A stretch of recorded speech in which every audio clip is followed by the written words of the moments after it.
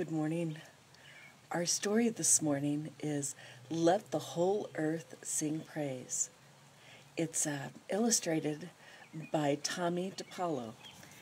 And what I really like about this is the illustrations are inspired by the folk art of the Otomi people in Puebla, Mexico.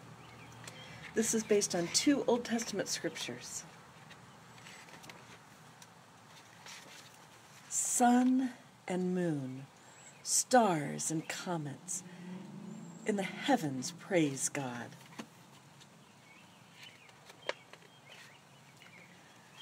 Light and darkness, day and night. Showers and frost and ice and snow, bless God.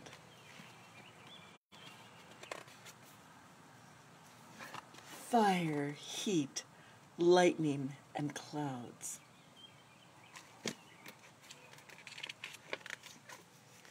Mountains, hills, seas, rivers, and fountains, praise God.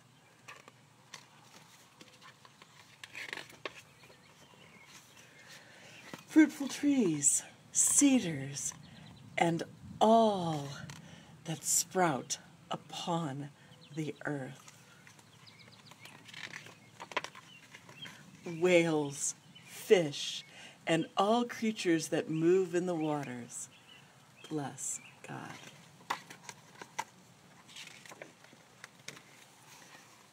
Birds and everything that flies in the air. Dogs, cats, and all animals and creeping things on earth, praise God.